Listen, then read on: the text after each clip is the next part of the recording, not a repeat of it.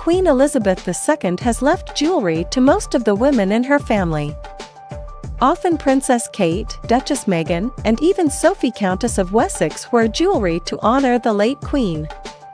But journalist Daniela Elser now reveals that Duchess Meghan probably can't keep up when it comes to the value of her gifted jewels.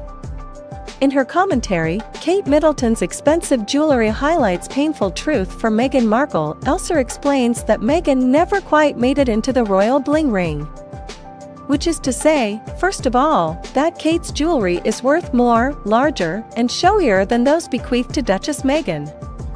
The news.com.au journalist sees one reason for this in Harry and Meghan's withdrawal from the royal family.